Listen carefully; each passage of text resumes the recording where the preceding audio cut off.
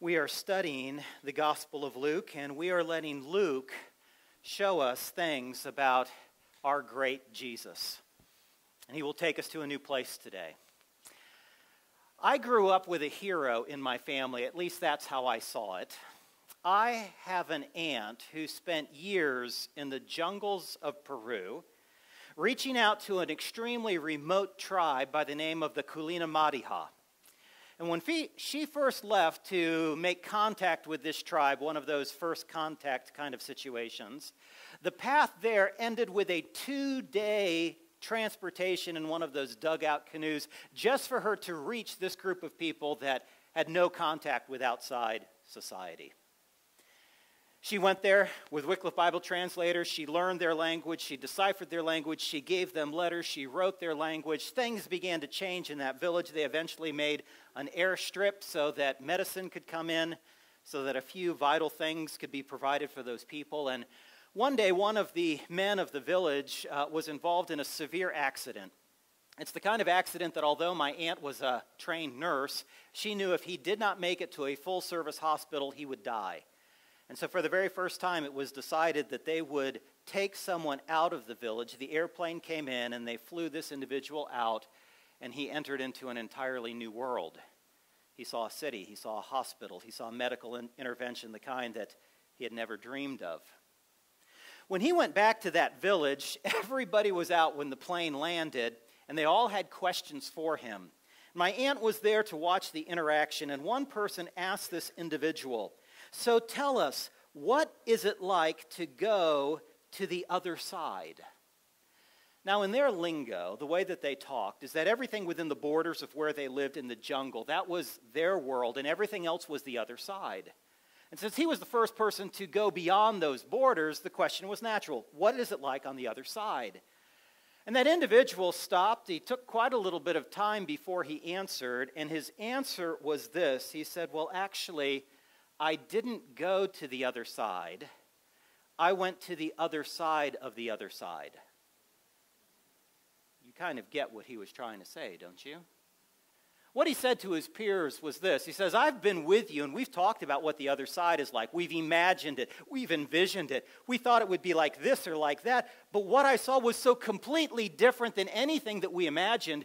If you think I was at what we were talking about before, the other side, you are not far enough.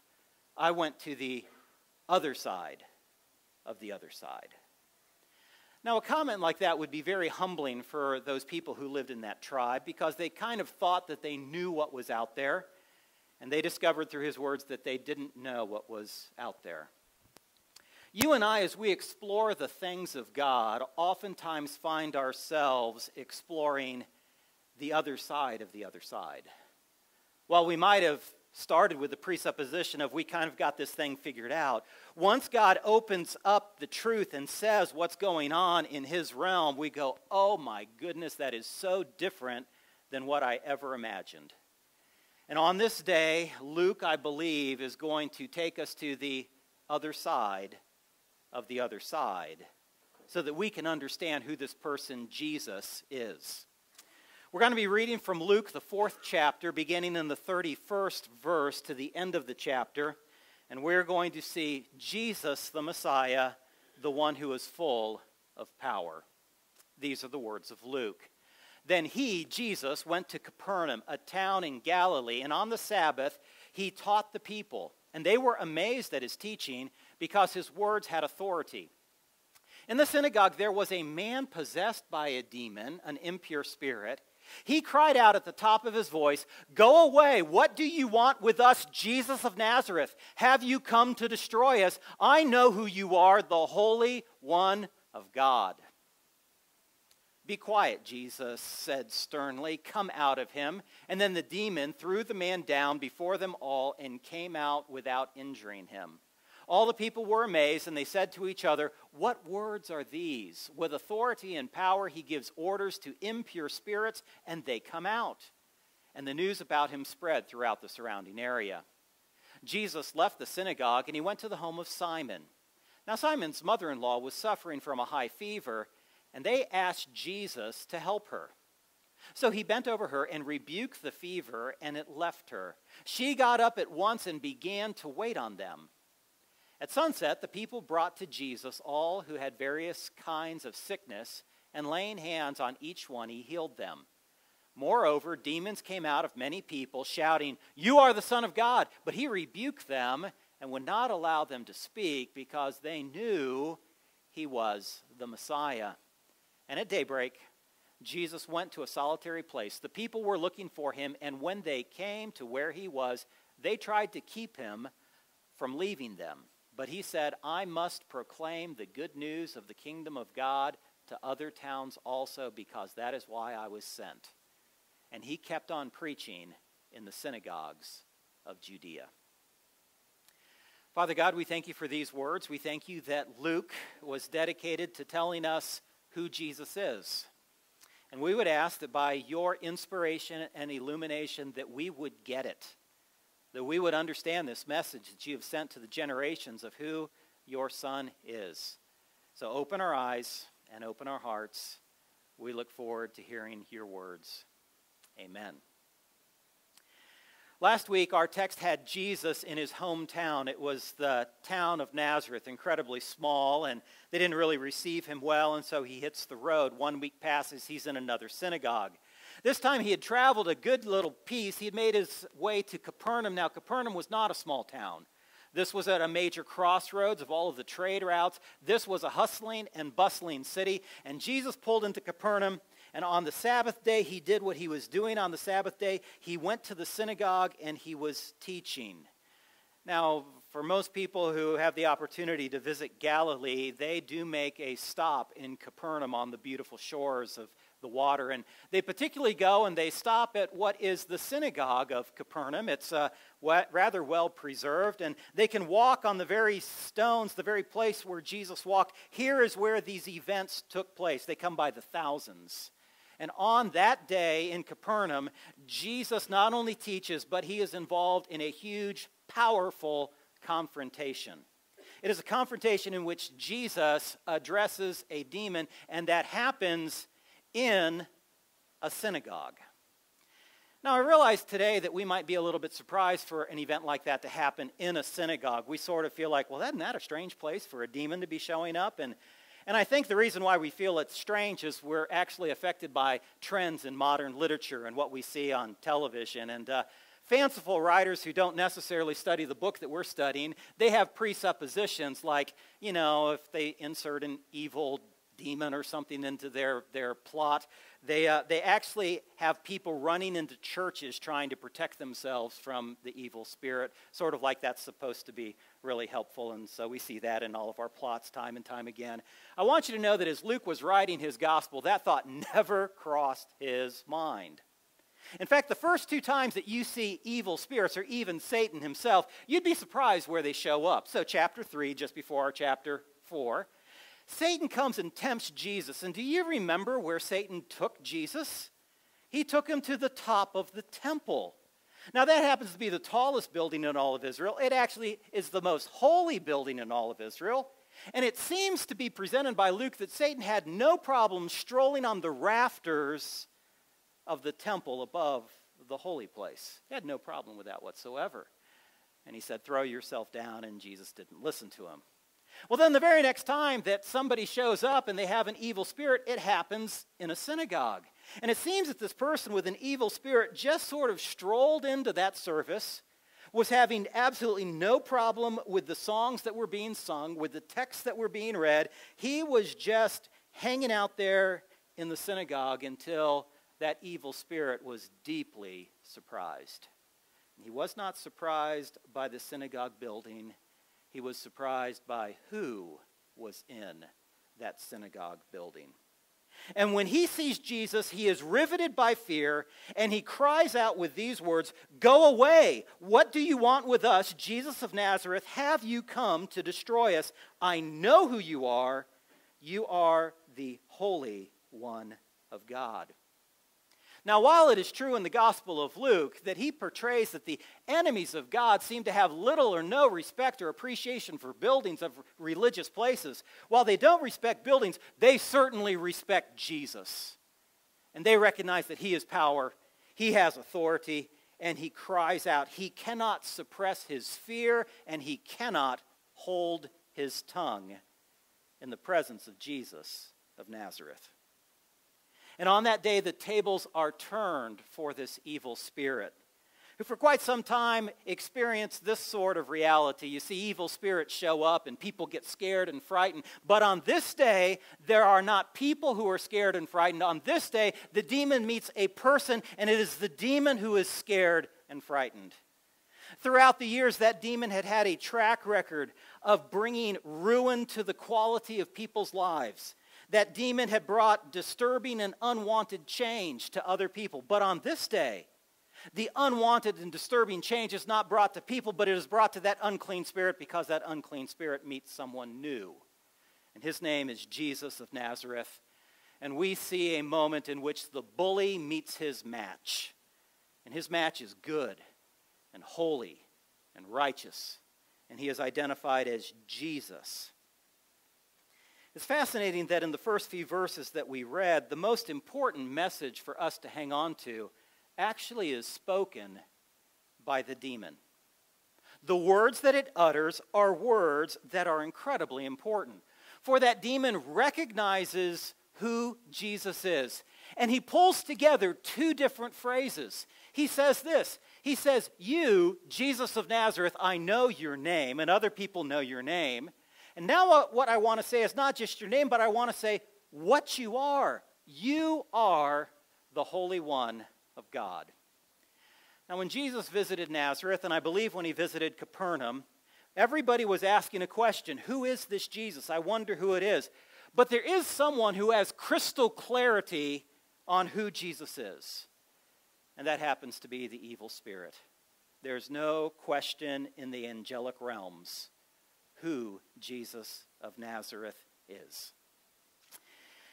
And Jesus does something which is amazing, and he does something which is powerful. He strikes fear into the heart of this being.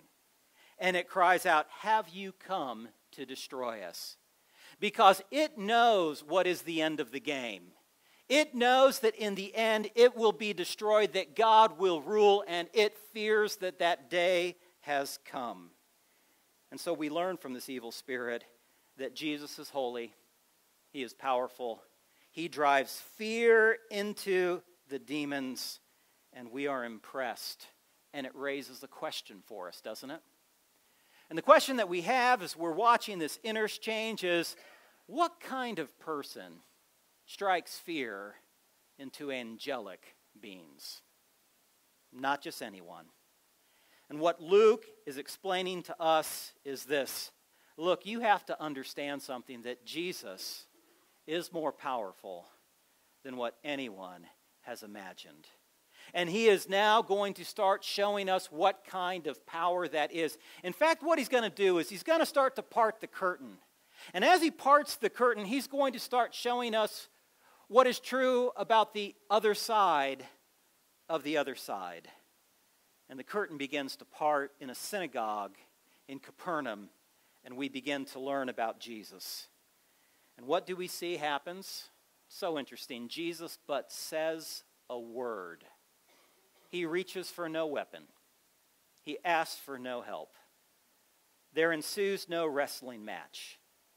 He says a word, and instant obedience is necessary on the part of that evil spirit.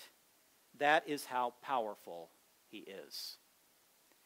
And as Jesus does this, he already starts to fulfill what he just said last week about himself. Now, if you were here last week, he read a text from Isaiah that describes who the Messiah is and what the Messiah will do. And just last week in a different synagogue, he said, I am fulfilling that text right now. Well, Jesus gets at the fulfillment immediately, because in that text, the Messiah, he will come and he will release the captives, and Jesus wastes no time in releasing the captives, even those who are held captive by his enemy. This is Jesus, the Messiah, showing us who he is. So all hail the power of Jesus' name. It happened in the synagogue.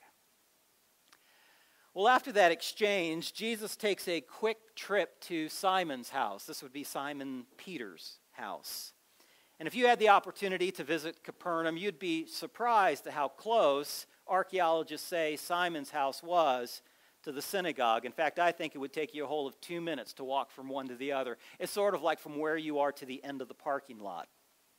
And as Jesus walks into that house, he meets someone who was not in the synagogue that day because there was someone who was ill. They had a high fever.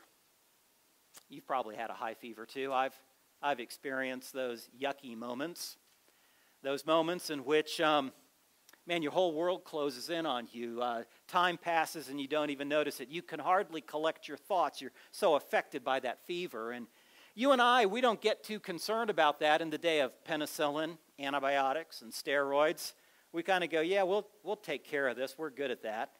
In this day, high fevers could be life-threatening.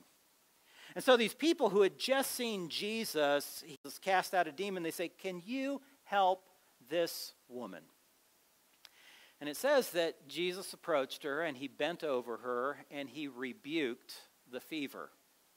Very interesting words.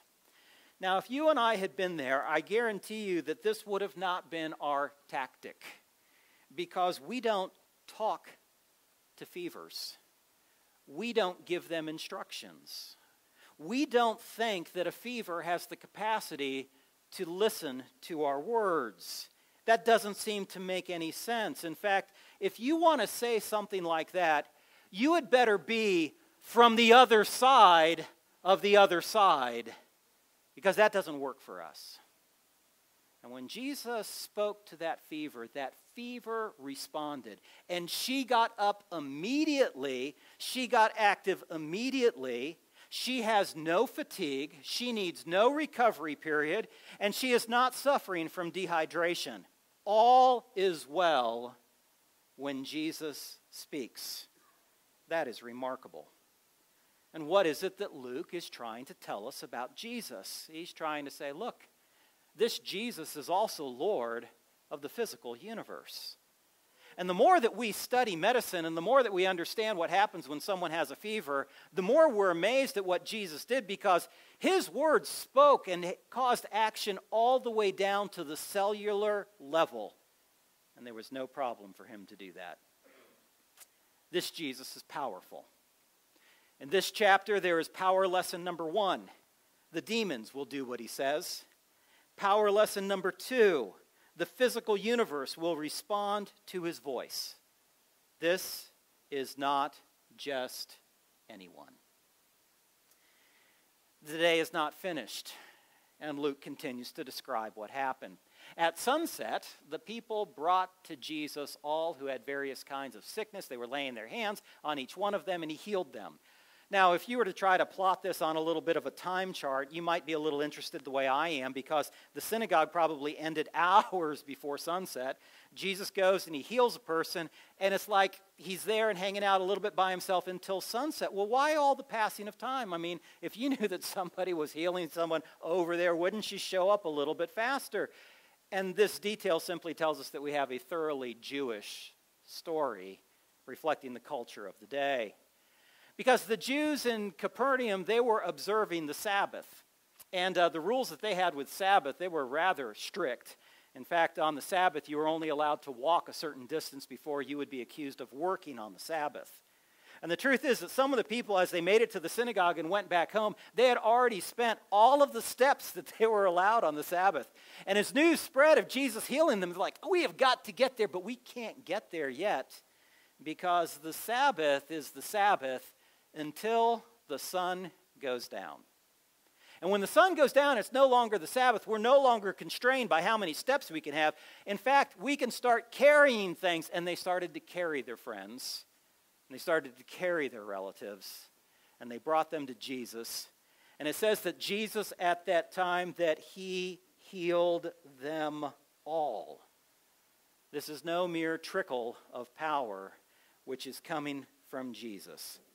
And he is demonstrating to us that he is a powerful Lord of all.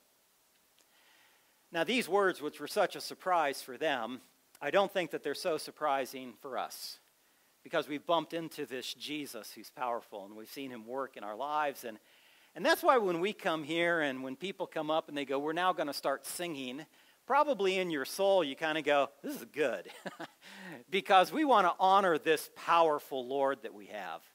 We want to say that we love and we care about him. There's no one who would merit praise, and so we're going to give him praise. And that's what we do because we have met a powerful Lord by the name of Jesus. And that causes us just to act differently than other people. Our choices might be other, and that's okay that they're other. I mean, you know what it's like. You go home, you flick on the television, and you can't help but go a couple minutes before you start hearing the name of God and the name of Jesus used in some very strange ways. In fact, their names are used more flippantly than they are reverently. It just kind of happens and happens and happens. And you know, what happens for you and me is we kind of try to avoid that, even though that's the big current and trend. And why do we try to do that? It's because we know him. We know who he is, that he is the powerful Lord of the universe. And it just feels like, no, I'm not going to talk that way about him. And if other people say, well, we're different, so be it. We actually have met him. And it affects who we are and what we do. And this brings us now to the text that I actually believe is the most intriguing of the entire passage. It comes at the end of what we read. As we get to the last verses, Luke writes this: at daybreak, Jesus went out to a solitary place, and the people were looking for him, and when they came to where he was, they tried to keep him from leaving. Of course they did. I mean, this is your best health insurance plan ever, and it's local, and you do not want it to leave. And Jesus' response to them is this: I must proclaim the good news of the kingdom of God to other towns also, because that is why I was sent. And he kept preaching in the synagogues of Judea.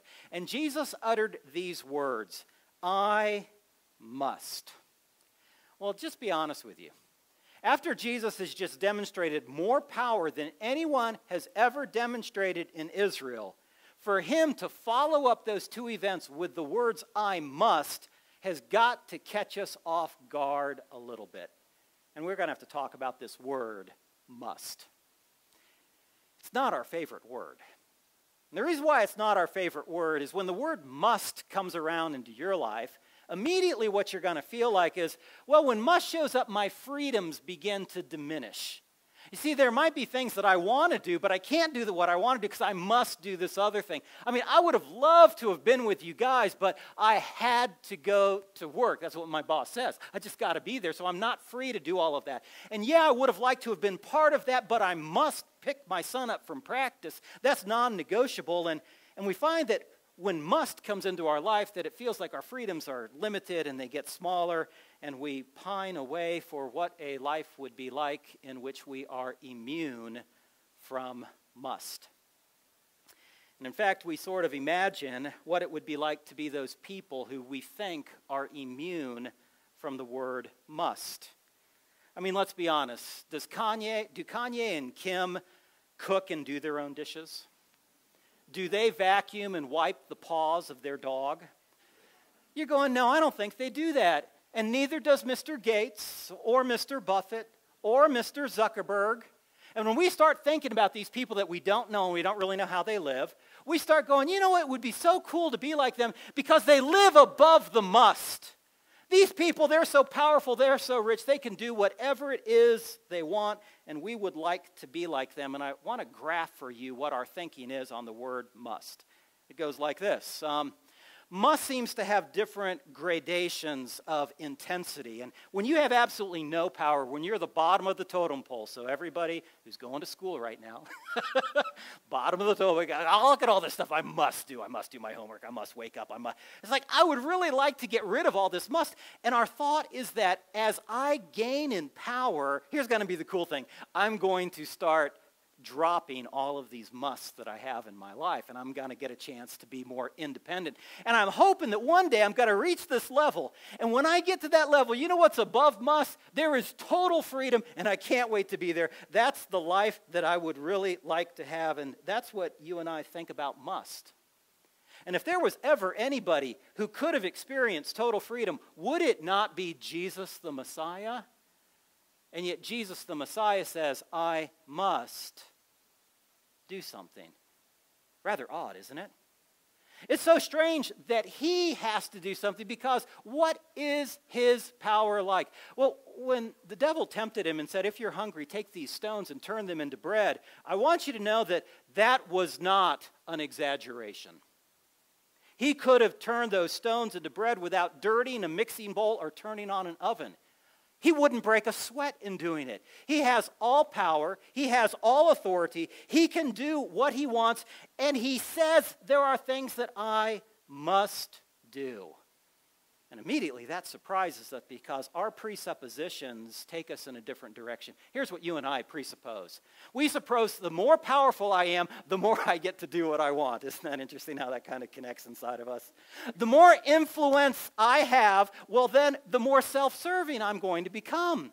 And so we actually think that the super powerful are going to be super self-absorbed, and there are some people who are super self-absorbed. But we cannot apply that thought to Jesus of Nazareth, who came to do the will of his Father.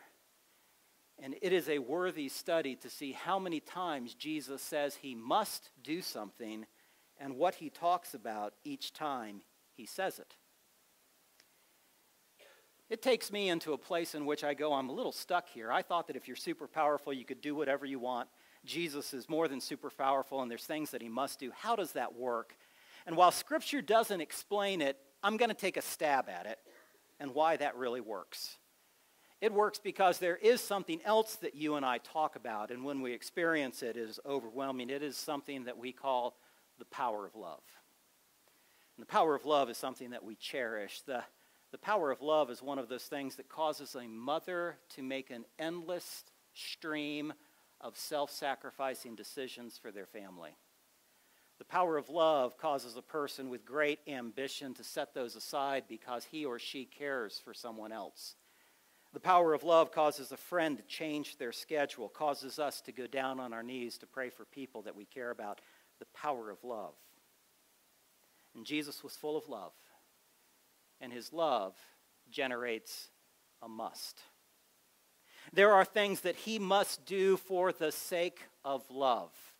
And Jesus describes what it is that he must do. His must has a what, and it has a scope or an extent.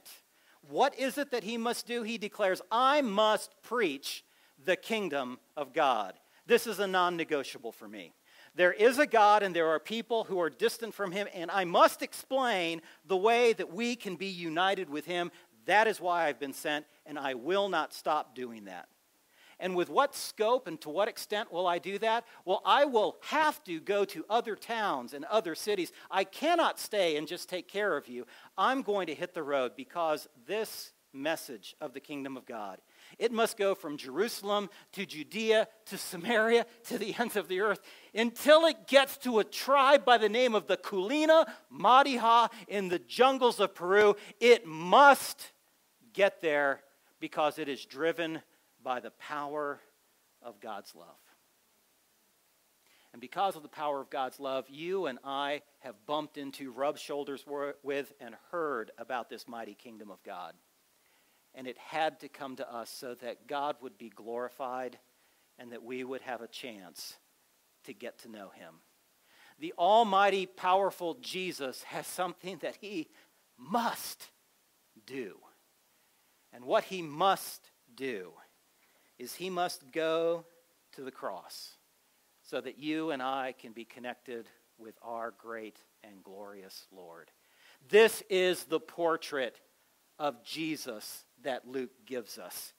He says, Theophilus, I have written this to you so that you will have certainty, that so you will know who he is. Who is he? Even the demons cry out and say he's the Messiah. They call him the Holy God. He does the work of the Messiah. He releases the captives. He gives sight to the blind. This is the promised one, and he's telling us what he's going to do. I'm going to preach the kingdom of God to everyone so that we can all know him. Praise be the name of our God. This changes everything.